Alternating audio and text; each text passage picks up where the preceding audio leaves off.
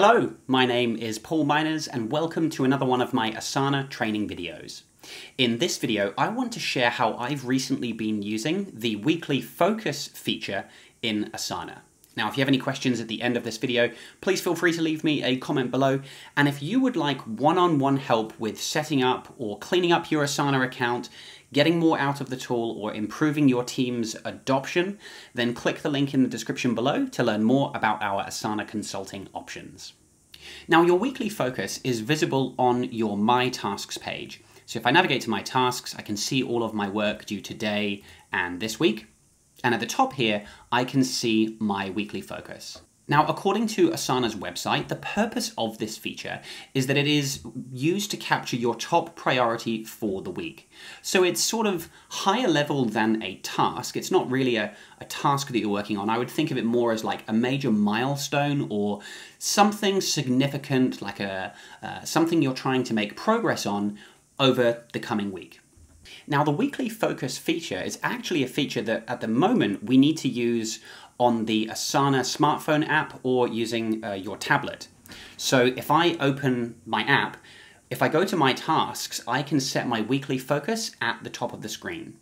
Once I set my focus, I can view this on the desktop as well, but at the moment, we can only set and edit your weekly focus on the mobile app.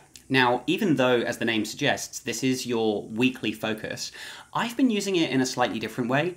I like to think of the weekly focus almost as like a sticky note that is kind of pinned to the top of my Asana, whether I'm on the desktop version of Asana or if I've got Asana open on my phone. It's kind of like a nice reminder of something important that I want to keep top of mind. And so, as I've been using this feature over the last couple of months, it's only been out sort of not very long, I actually have not been updating it every week.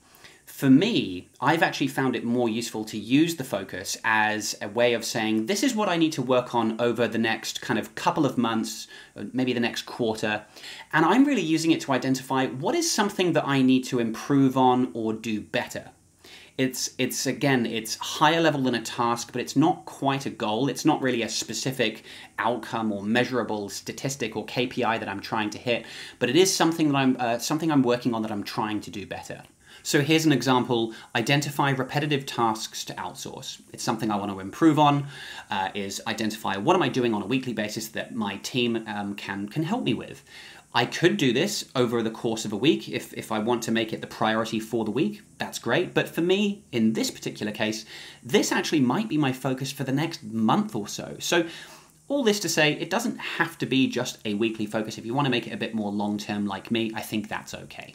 So, what do you think of the weekly focus? How are you using it? Are you doing something similar to me? Are you using it in a different way?